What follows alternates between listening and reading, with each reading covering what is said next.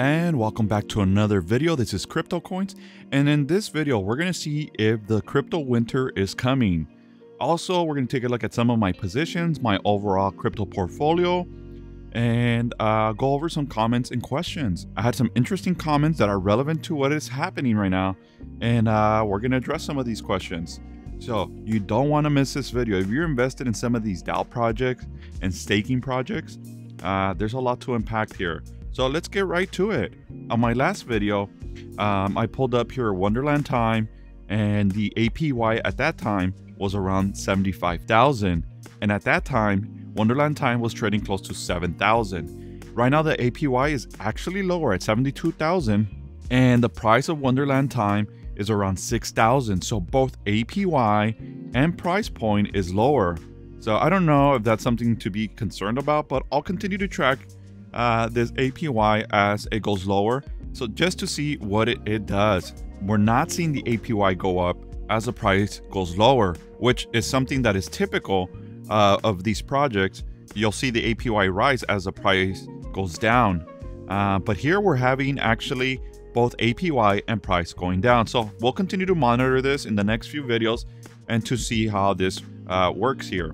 Let's get to some comments and questions and some things I want to point out that are happening right now that are interesting, even though we have a pullback here in the market. Let's go to the first comment. This is not necessarily the first comment, but something I want to bring out. Bieheza has almost 1 million subscribers, and yesterday he released this video about Wonderland Time. So now it's getting commercialized. It's going to be interesting to see if we see new money coming into these projects. So we'll see how that impacts the price. So far, I haven't seen a great change on the price. Just something that I want to throw out there. Let's go to the first comment here. I have noticed that many people are misinformed as to what a DAO projects are. A decentralized autonomous organization, DAO, is an entity with no central leadership.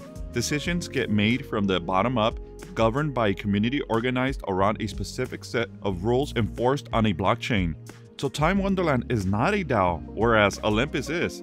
The projects you talk about, it would be correct to call them OM forks instead of DAO projects. Just trying to help people stay informed. And I've seen other comments just like this where they're saying I'm misinforming and I'm not properly addressing these projects. And full disclosure, they're absolutely right. So, just take my videos for a grain of salt. A lot of information here. I'm new to these projects, just like all of us are. These are all new projects, and I was categorizing all these projects that look like this with the staking and the bonding returns. I was considering them DAO projects. That was very naive and very wrong of me to be doing that, because in reality, they're not all DAO projects. And there's OM forks, Olympus DAO, that function the same but are not DAO projects. So I'm going to be a little bit more careful the way I categorize these projects and maybe just generalize as crypto projects instead of DAO projects, because yeah, they're right. Not everything is a DAO project, and I am using DAO as my thumbnails and as my videos and headlines. And the reality is they're not DAOs. So thank you guys for bringing that up to my attention. I was ignoring some of the comments, but Virik made a great explanation there and broke it down for us. Thank you for that comment. Let's go to the next comment. Michael wrote here, this will be the first real test for DAO projects. They are still very new and kind of experimental. If the treasury mechanics work and they survive a crypto winter, then they will have proved themselves and explode next summer. There is a treasury on a lot of these projects, DAO projects and OM forks. They have a treasury, so they have a very thought out token infrastructure where there is reserve currency here to buy up and stabilize prices. So it's going to be interesting. This is going to be the first real test, and we are seeing a pullback across the board right now, and this is going to be a first stress test per se, and see how they rise after we have this pullback. Now, is a crypto winter here? I don't know. Are we having a pullback? Yes. Are we feeling it in our portfolios? Absolutely. So I'm going to share my results towards the end of the video and show my actual portfolio numbers. Okay, thank you, Michael. And aside from this comment, I apologize to one of my subscribers. He wrote something about the mechanics of the treasury, and I accidentally hit the spam button. I've been getting a lot of spam and a lot of fraudulent activity in my comments, so just be careful out there, guys. I'll never put my WhatsApp number or personal number there to contact me, so just be aware there's a lot of scammers there. And I want to apologize because he had wrote a nice comment that I wanted to feature in this video talking about the treasury, which was something along the lines as what Michael is saying, and I deleted your comment. I apologize. I was not trying to report you to YouTube, and unfortunately I can't undo. I contacted YouTube and I cannot undo that spam report. So I'm going to be a little bit more careful when I start reporting spam. It's just, I'm getting overwhelmed, and I really dislike that they're attacking my channel when this is a honest channel. So sorry about that, and thank you for that comment, Michael. Let's go to the next comment. Next comment Mike wrote, how do you find about these plays so early? I do have a Discord community which is free, and I actually find out about some of these projects from the community. We're all new to this investment crypto category, and we're just all throwing things out there to see what sticks. So there's a lot of information running 24/7 on my Discord. It's free. Links under the description. You can join and check it out. Thank you. Thank you, Mike, for that. Let's go to the next comment. Luis wrote here, the APY going a bit down is a good sign. It means the equation is trying to balance itself. It means it's working. Deposit, stake it, wait a year and see. Don't rush. It is a long-term investment. Take a look at the price prediction. Take a look at the APY. Even if it's divided by 2, you will still make a lot of money. Just hold, but don't put your life savings on it. Thank you, Luis, for that comment. Yes, I see that he's saying the APY is going down and the equation is trying to rebalance itself. And just like I showed earlier, Wonderland Time, the APY is going lower, but also the price is going lower. So I don't know if that's a good thing. APY going down is good because it means money's coming in, but at the same time, if the price is going down, I don't know if that's good. Overall, you're continuously earning APY, and some might argue that the price is irrelevant. So just depending your point of view and perspective. But thank you, Luis, for that comment. Let's go to the next comment. Mr. Fantastic here wrote, DCA baby. Yes, dollar cost average down. So I did dollar cost average into one of my losing positions, and I'm going to share that with you guys towards the end of the video. Thank you, Fantastic. Let's go to the next one. This is a comment that I addressed in my last video. Katsuri wrote about Wonderland Time liquidating some time for AVAX, and we had some response. So I want to address the response here, and hopefully this helps you, Katsuri, because like myself, I didn't know what happened here. So this is what someone wrote in my comment section. Philippe wrote here, the CEO of Time turned that AVAX to stablecoins and swapped them into Magic Internet Money, MIM, which is the stablecoin of Wonderland DAO. And now we're seeing here he's putting Wonderland DAO, and people are saying Wonderland Time is not a DAO. So, you know, there's a lot of confusion out there. So apparently Wonderland Time is not a DAO, it's a fork.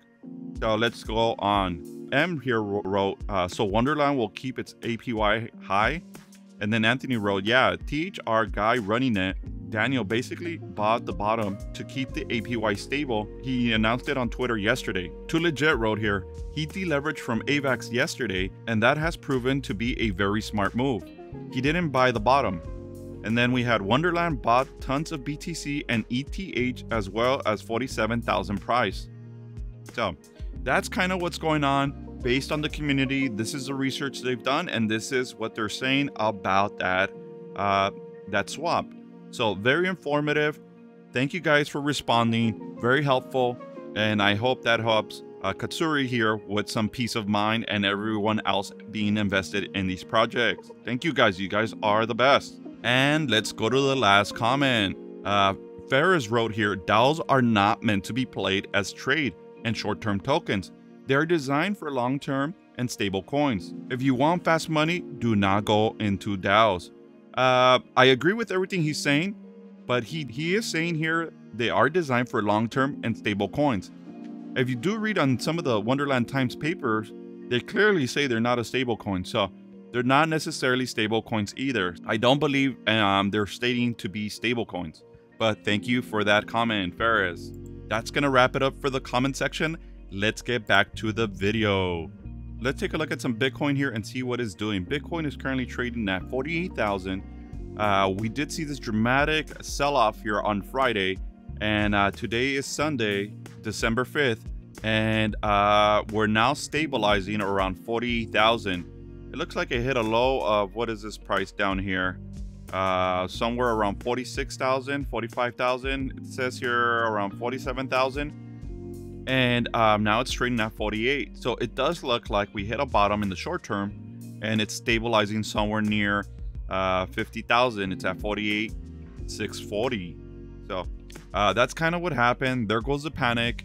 And now things are stabilizing, but we don't know if we are going to go one leg lower. This could just be the beginning. We don't know.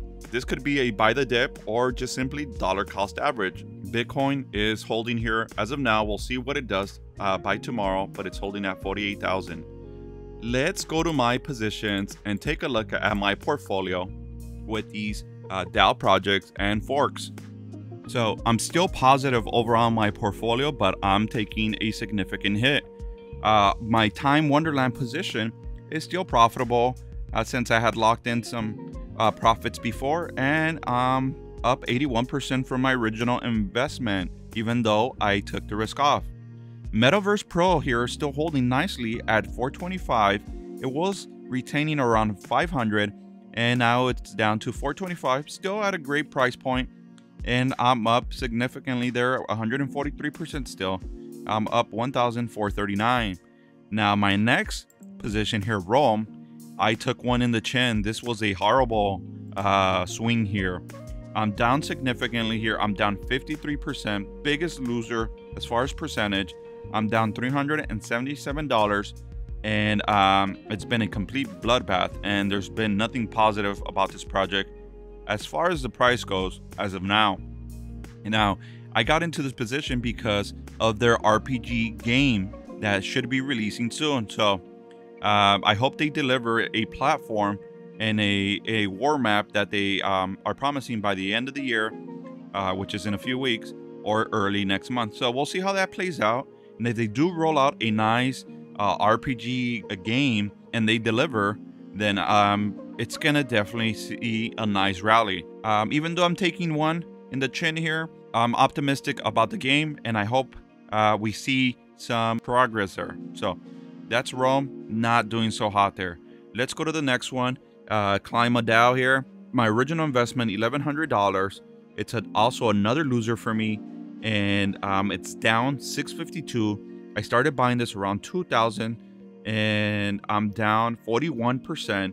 That's minus $452. We have Joe. This is one I started staking from Trader Joe XYZ, and I'm staking for XJoe, and I'm doing that infinity loop where I stake my coins, I then farm them, and then I buy more of the original coins with the farm. Pretty cool infinity loop there that I'm doing. I actually bought $300 more. I bought the dip somewhere around $2.30. It's currently at $2.23, and now I'm invested $1,231 on Joe there, and the market value of my position is $821. I'm down significantly here as well. I'm down another $400, minus 33%. So this is one that I can see myself adding into over time. Regardless, this is not a DAO project or form. This is just an exchange.